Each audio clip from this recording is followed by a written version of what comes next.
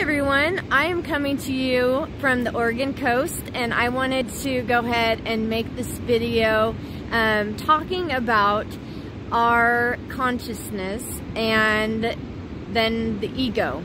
I think that this is an important topic, and when it comes to CPS survivors, it's something that we have to be able to understand, overstand, and understand in order to continue to grow and to rise above our current situations so we can be greater than what it is that we see right now in our external world. So stay tuned, and I will be back for more on this topic. Thank you.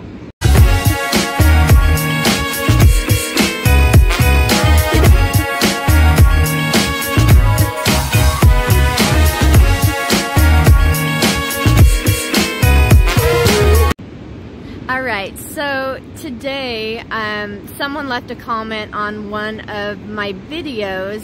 It was actually my recipe videos, and what I did was I looked at the comment, and right away I was like, okay, where is this coming from and how am I going to respond to it instead of reacting or allowing kind of my old self to come in and, you know, different thoughts and emotions to rise up and to have more of a reaction instead. It wasn't anything terrible, but there's several ways that I could respond or react to someone leaving a comment like this. And this goes for anything in our lives. We have choices to make every moment of every day. And so what I did was I started to look inside, and something that came up was my value. And it brought me to the third Narnia about Lucy when she doubted her value. And I have had a lifetime, this time around, 41 years, of doubting my value. And it isn't until really this last couple of months that this has come to my awareness that I need to focus more on loving myself and valuing myself and just knowing that I am worthy to experience the abundance that is here for each of us. So anyways, the comment basically said, how is this helping with anything? And it was from another CPS advocate for parents, and basically I decided to just respond with CPS survivors gotta eat too, and that was the basis of it. And then, you know, all of us need to be focusing on our health to help us to raise our vibrations, to be able to function and have the energy to do those things that we're wanting to do. And also, when we are healthier, what I have found is that I am better able to connect with Source. Now, some people say God or the Creator or the universe, and that is okay, but sometimes our egos get in the way, and if someone does not believe like us, then they reject us, or they will attack our character, or just kind of, you know, the rejection thing is pretty big, and that hits on the value part, is that if we are to see our own value, then when other people respond or react in a way that kind of cuts at the heart of us, we have to be able to separate from what others are doing and saying. And then another step is to go within and go, where is this coming from? Why is this reflection being mirrored back to me? And so I had a lot of things just coming up, and I was so grateful that I was at this point to where I stopped, and I decided to take a deep breath and count to 5 and breathe in love and hold it at the top, and then release 5 seconds. And I did this several times because, as I'm learning from Dr. Joe Dispenza, every thought and every emotion has some type of chemical reaction in our body. It causes a release of chemicals, which affects our whole bodies and our minds. And so just stopping and breathing, and then focusing on the heart and on divine love, will stop old habits and old wiring in our brain, old neurons from firing, and you will actually create a new pattern and a new way of being. And that is what I've been working on, is just being someone that I want to be, changing my personality. When things happen in our lives, different thoughts and emotions are kind of like a cycle, and because of this wiring in our brain, it can create a mood if we continue to think and feel and feel and think over and over again on the same thoughts. And then that mood over time can become a temperament if you keep thinking and feeling in a certain way. And then if you still continue, then that temperament can become a personality. So that's like when you're stuck in a way of thinking in survival mode. This is all about being in survival mode, the lower vibrations that keep us stuck and keep us in this cycle. And that personality actually becomes who we are, and like people around us will see us as this, you know, type of personality, and it's not actually who we are, because our souls are, our divine being is who we are. You know, our conscience is something that we, as we wake up, we learn more and more about. I don't want to get off topic, but there's so much more, and I'm learning that I don't really know anything, and I keep having to let go of belief systems and stuff. But as I adopt and adapt new information, as I obtain it and I apply it to my life, then I have been having new experiences from making these choices day in and day out, and it is helping me to break the habit of being myself. That's how Dr. Joe Dispenza says it. So I'm actually creating a new personality as this person right here that I am living, so that I can be more connected with source energy, and I can be more of who I actually am, my soul, which is perfect. So anyways, I really had to go within and see what was going on. Why was this being reflected back to me about who and what I'm doing, and is there something else I'm supposed to be doing in this CPS movement? And you know, when I first started out, I was just gonna do what everyone else did, and when I was in my master's program for my counseling degree, I really was analytical, and I wanted to research everything. And then when CPS attacked my family in 2014, I researched a ton on CPS, and I studied the Constitution, and then since then I've studied different things about the common law even further, and affidavits, and you know, just really trying to learn what is going on as I was going down these rabbit holes of this modern day form of human trafficking. And I had to step back, and I had to go, okay, how am I going to go about this, and what is going to serve me and others?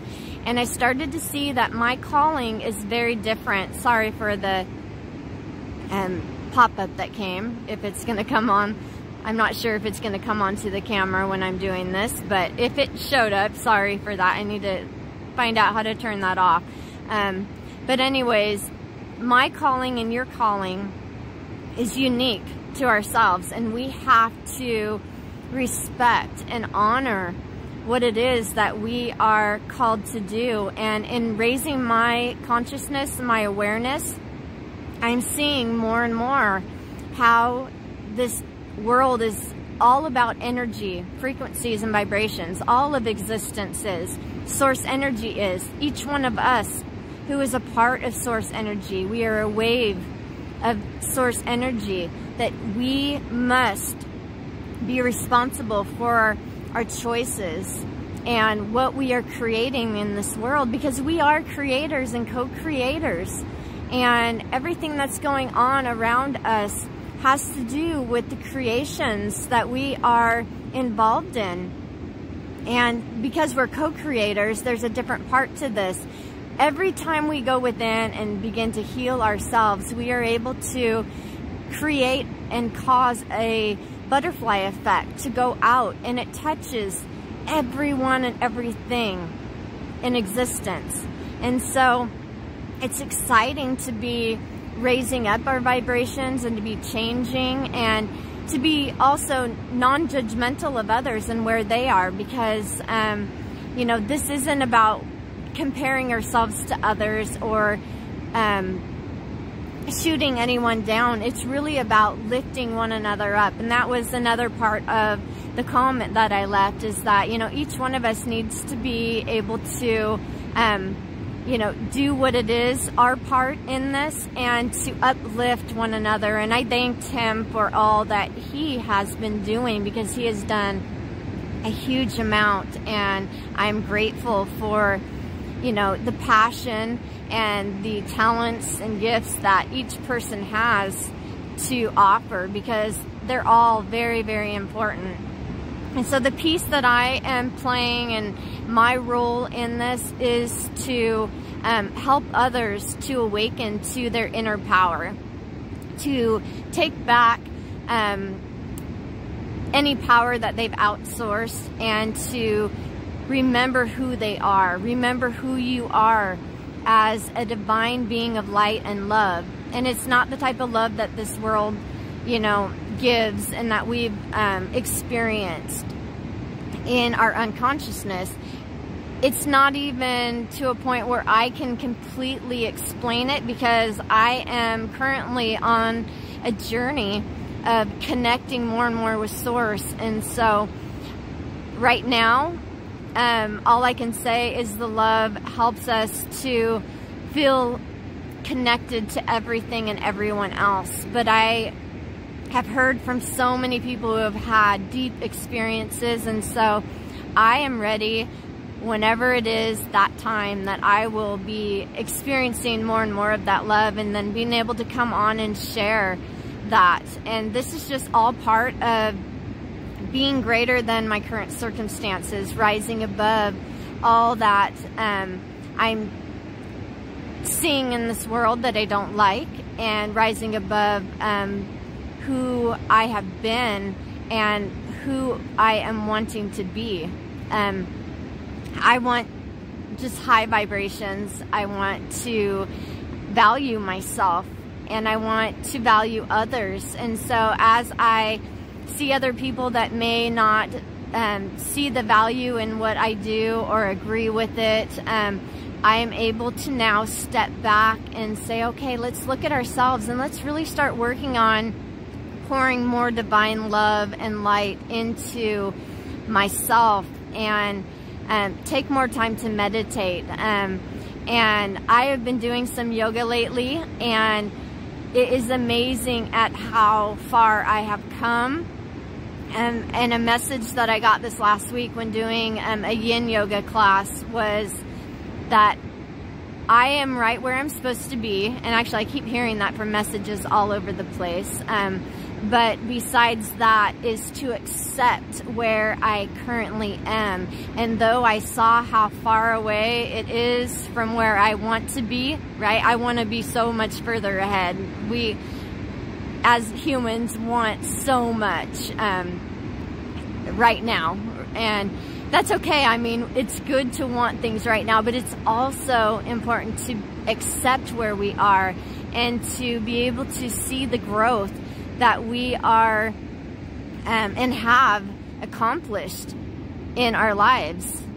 We are succeeding, and we are doing so much as we place our focus on our open hearts, and we raise our vibrations, and we become more and more aware of our thoughts and feelings that are creating our realities. And one of the positions was a double shoelace, and my hips have always been really tight, and I looked up information about hips and, you know, being tight and whatnot, and it said that we hold a lot of emotions in our hips. And so as I started to see my hips and different joints and muscles relaxing, and I was breathing through it, and some different emotions were coming up, and I was able to release those, I really felt so much more connected to everything, and I just felt really good about where I am right now. And it sat with me for a while, is accepting where I am, but also just rewarding myself for how far I've come, and there's so much more ahead. So I keep looking because I have just a couple minutes left on my video, and I don't want to run too short. But the last thing I want to bring up is I've been doing another breathing exercise by Dr. Joe Dispenza, and also my friend who did the Reiki with me, just working on the breathing techniques of breathing in for 5, holding, breathing in love, and focusing on the heart during that time, and then breathing out, doing that for 20 minutes in the morning and in the evening. You know, that is my goal to do every day, just breathing in love, and or actually I do one or the other, and then gratitude is the other one, breathing in gratitude. And then throughout the day, just using my imagination and thinking about those things that I want, and just seeing that they've already happened and playing them out, and having my body experience the emotions that come from already having what I want. But then Dr. Joe Dispenza's breathing technique is to actually squeeze the perineum, and then it's basically moving energy through the chakras, and you squeeze the lower chakras.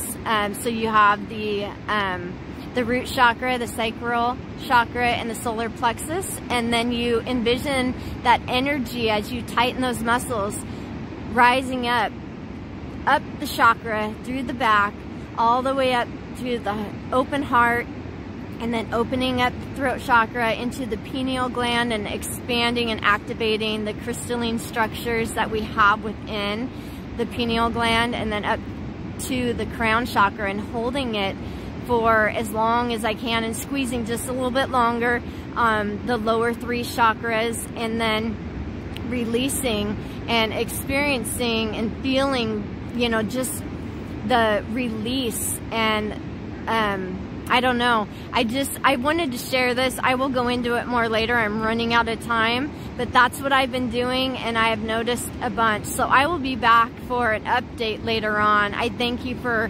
joining me on this, and I hope that this is helpful for you. Namaste to you.